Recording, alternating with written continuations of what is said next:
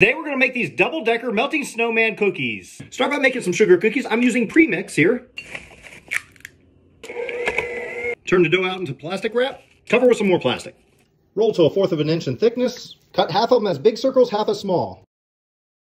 Bake at 350 for 8 to 10 minutes.